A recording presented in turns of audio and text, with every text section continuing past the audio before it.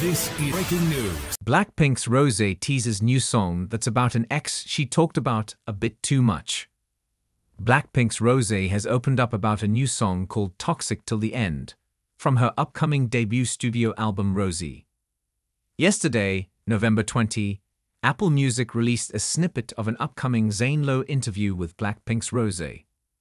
In the new clip, the Korean-Australian K-pop singer spoke about the inspiration behind Toxic Till the End, a new song off her upcoming debut studio album Rosie.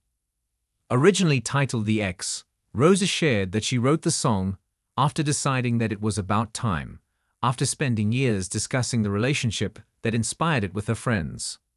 "We've talked about the ex a bit too much. It's about time that we write a song called The Ex," she said, explaining that she changed the song's title after coming up with a better punchline.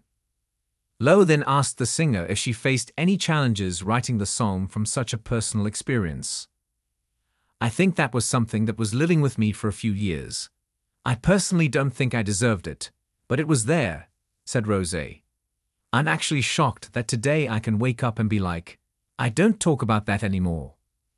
It was actually easy for me to talk about it, because it was the thing I was talking about all the time," she continued, adding that she hated how often she talked about it.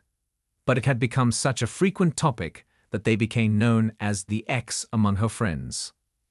"It was the easiest thing to talk about, like I needed to get it off my chest." Last month, the Blackpink star announced that she would be releasing her debut solo album, Rosie, on December 6.